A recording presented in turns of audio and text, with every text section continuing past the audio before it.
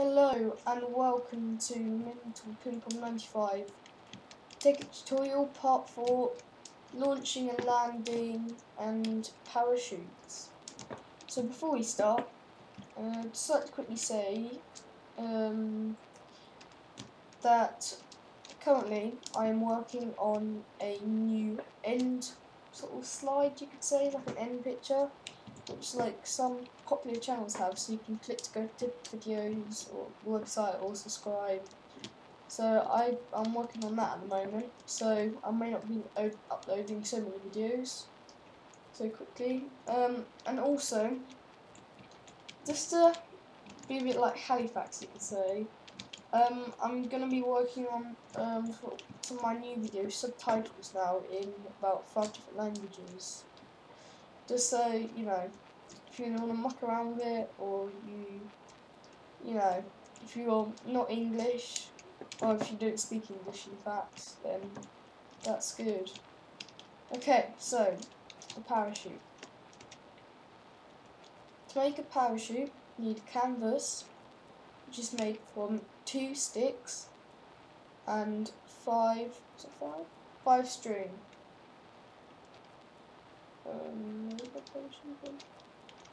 And then you need 5 string and 3 canvases to make a parachute.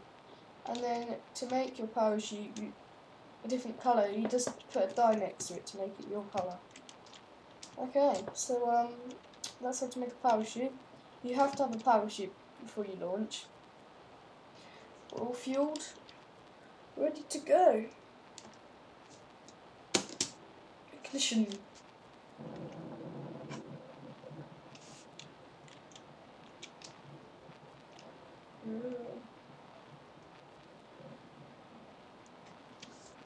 Five, 4, 3, 2, 1. And we're off. Oh wow, you can see all the steam down there. Whew, that's a lot. There's some creepers out there as well. I'm not sure how, but between the 3rd and 4th episode, when I was about to leave, I think like a creeper blew up somehow. But anyway, that's fixed on the base. Just wanted to let you know. Okay, so when you're in your space shuttle, you've got to make sure you have your oxygen tanks, oxygen gear, oxygen mask, or when you go from the moon, you will start taking damage. Also, you don't really need to make sure you've got a parachute because it'll tell you when you try to launch if you have one or not. But make sure you got them fully aired. And one thing that you could either do for fun, but I'll just tell you to do, just in case, is do not right click when you're flying, or you literally jump out of the rocket and the rocket will go off without you. You won't be able to get back on it. Okay, so moon, habitable, no oxygen, gravity 18%. Okay, so now we're falling, so we need to hold space to slow us down.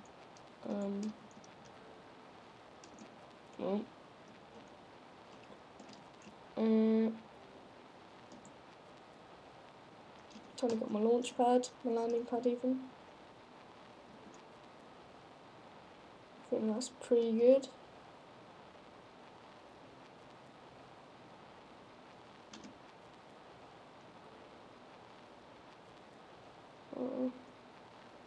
Slowly moving. Okay, so now you got mini map, which I am using to guide myself where I want to land. Because at the moment I'm so far, you cannot see anything. Oops, I just right clicked out of it. That's why you should not right click out of it. Oh, just got it before I fell. That was a near miss, that. Okay. I think I can see something now. Oh, that's just my landing gear. Okay, so now I can see something. I can see the lights. Down below, I got very confused though. Oh. Okay. It's really hard to land on that landing pad. It's so small. This is quite big actually. It doesn't look so big until you land. Okay, so now when you've entered the moon, you have on your top left a few oxygen gauge, which is how much oxygen you have left, so you know whether you're about to run out or not. What on earth?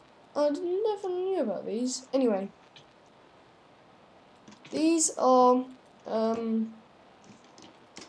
these are moon spiders. So pretty much you got mobs on the moon. They just got this is a pain. They've just got oxygen masks and oxygen tanks. Which is pretty cool, but they're pretty damn annoying. God, take him. Because obviously they can just keep jumping. You might keep missing them. Okay, we've got some skellies over there. We've got a creeper. Okay. Joking. Oh. Ooh. Okay, this has never happened before. I don't know why. Let's just so we don't have any trouble, so I can actually show you what we're supposed to be doing. Okay, so to get out of the rocket, you right click, obviously, and before you start launching off, making a moon base, not a moon, yeah, moon base even, right click, and it will give you your fuel that was left over from the rocket, your launch pad, and your tier 1 rocket. And then you can break it. It doesn't break it, it just gets rid of it. Okay, so this is my base. I showed you in the intro. So that is pretty much launching and landing. For next episode, we will be on the moon again. We'll be on the moon for the first time. I'll show you something.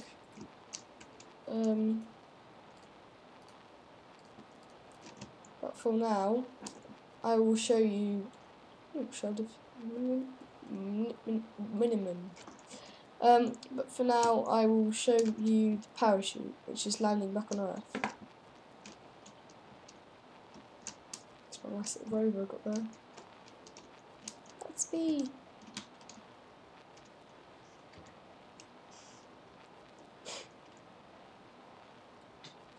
Oh. Where's my oxygen bubble? Just switch that on. God, this is falling apart. Oh, really?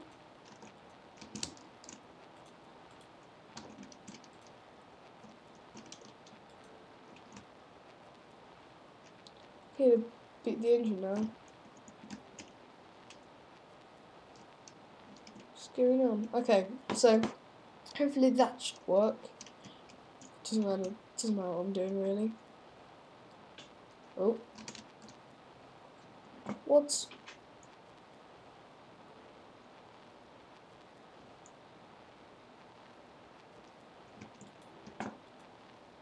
Not enough power.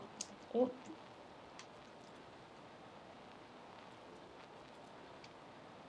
This is... There's no coal. Oh.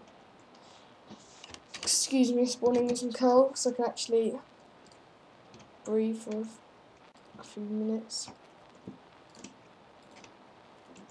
How much coal is that going? That's better. I'll show you how to do that next one of the episodes. Put some light up as well. It's been this dark, ow. Okay, how are we doing? Okay, we can stop loading. Okay, so off we go again. Leaving our moon base. So that is how you to land on the moon. You get like a sort of thing, and then to launch again, you need to get the stuff from it and then put it all out again. One important thing that you have to carry with you almost everywhere is a fuel loader.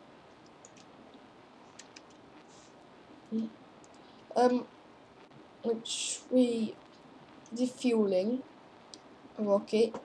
I think part episode 2, which is quite important. You would have to have like when you go into the moon, it is important you take. If you're just going just make a small base there, like a temporary base, is almost important. You bring coal, engines. Now let me just look. Engines and a fuel loader. Or else you will not be able to fuel rocket and get back unless you spawned it in. Okay. Don't know what I have those. So, overworld. Full of life, habitable, gravity, 100%.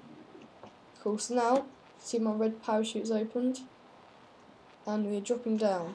And above me is another small parachute, and that is a box with my equipment in it.